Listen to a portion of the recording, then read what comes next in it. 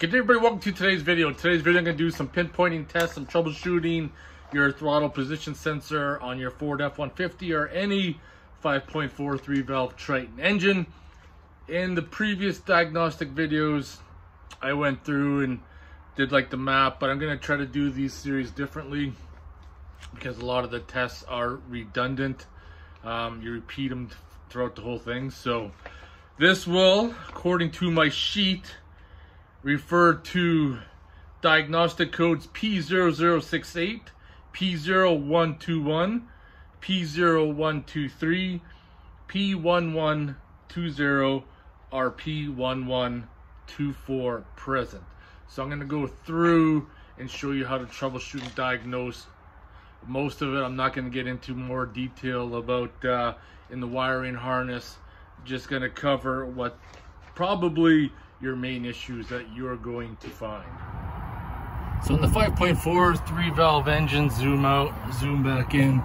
That's your throttle position sensor right behind there. I'm going to spray it with WD-40. And that just helps lubricate it. Now, we got that red piece. That's got to slide up as I just did. Now what I found what was easiest is that I pulled this back, and this is just operated by this green tab very carefully, and then I pulled that away, so able to get this wire connector out. Now mine is a 4-wire connector, so this is going to be different troubleshooting from your 3-wire connector. So with my multimeter, get that down there so you can see. So with those 2 wires, I just got back probes shoved in there. I should see at least 4.5, 5 volts on both those wires.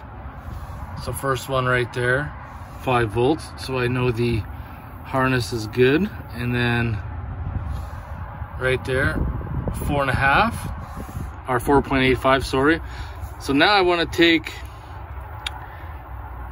this wire out, plug it into there. Now if you go down the rabbit hole, they wanted you to test resistance, but if I touch right there, I got my volts reading, so I know there's no short in that wire. So then I'm going to move it over. So now that I got it in the outside one, touch there. Yeah, I got a volt reading. So if you didn't get a volt reading with the key on, engine off, well, you're probed to both of those, and you got a short in your wiring harness somewhere. So at this point in time, you really want to inspect your plug for corrosion, right? You want to inspect the wires. And if everything looks good, you can plug it back in. Now, before I get to the scanner part here, if you got any of those codes or multiple codes, you really want to pull up the freeze frame data, because the freeze frame data is the moment that it happened. So, especially if it's not a continuous code, it'll help you pinpoint what exactly the issue is. So what I'm going to do is just pull up some data, go into live data. So you see at my scanner right here, it tells me throttle position sensor volts, and also tells me no faults. But I'm just going to go to the graph. So right now it says my throttle position sensor is at 16%. Well, the pedal position is at 0, and that makes sense because when you turn on your vehicle, in order for the airflow to go through, the throttle plate actually opens up a bit. So now, so what you really want to look for here is the relationship as I press on the throttle. The throttle position should match on the graph as I jump off the pedal. It's going to go back. If I mash the pedal instantly, they're both going to spike up. and then back down. So if my throttle position percentage was going flatline, and let's say your throttle position was jumping around, then obviously you have an issue with your sensor or possibly the wiring harness.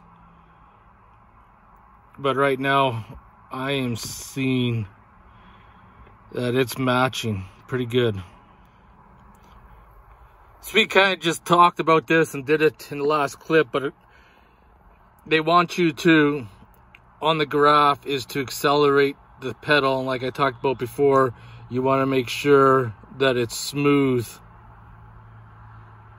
right as I'm releasing. And I'm going to get about half throttle here, and I'm going to simulate a faulty signal. So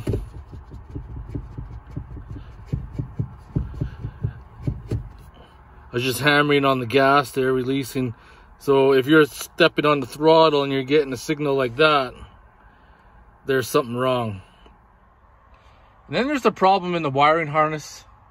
And we're going to do the wiggle test now. In the wiggle test, you'll be able to see in the voltage, if the voltage starts moving around while you're wiggling, then you know you got an issue. Or if you got a dead short and you want to wiggle the wires, you can kind of see.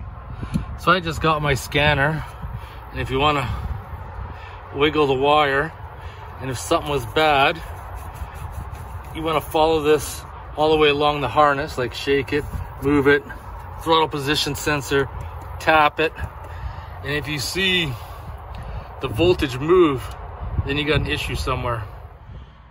So now let's recap. Look at your live data where the throttle position sensor failed. That data will be very critical. I went through some of the tests. We tested the harness by checking for voltage. We've also not only checked the voltage from ground to the battery, we also checked it on the other two pins to verify that indeed there's not a short in the harness at all. We did the wiggle test, no issues. We did the relationship between the throttle body and the throttle position sensor, and they're both linear. We did the smoothness in the throttle position sensor itself. Now, if you had issues during any of those tests, then your throttle position sensor is probably most likely bad. But you gotta troubleshoot. You gotta troubleshoot and get down to the issue itself. So I hope you guys enjoyed this short video. If you had any questions or comments, post them below. And I'll see you in the next one.